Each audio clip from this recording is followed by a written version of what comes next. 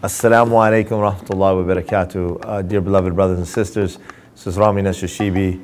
I am the Executive Director of the Inner City Muslim Action Network, IMAN, and a faculty member that has been honored to join the growing faculty of Bayan Claremont this semester, teaching a course on community organizing as a spiritual practice.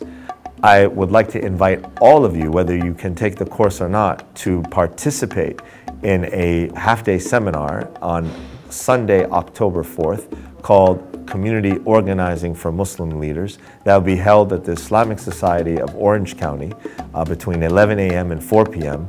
The Community Organizing Seminar for Muslim Leaders, I think, is just of extraordinary practical benefit for Muslims who are really wrestling with some of the most basic issues in any sector of our community, whether it's the mosque, community centers, organizations that we're looking to start, about how to sustain, build a base of leaders, how to connect them more organically to policy issues, how to really navigate some of the challenges that exist when you're building grassroots alliances and strengthening efforts that are of vital importance to the Muslim community around issues of criminal justice reform, detention, deportation, immigration, a number of other issues that I believe are absolutely essential for the Muslim community to be involved in, engaged in, with the basic type of skill sets that good community organizing has pioneered in the country over the last 3-4 decades and that we should have access to.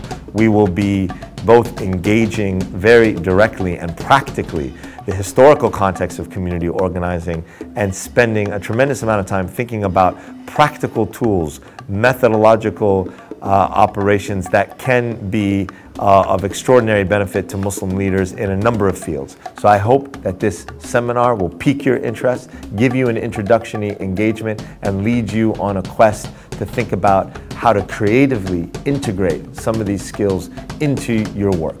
Bidhnillah, God willing, I will see you all then. Assalamu alaikum.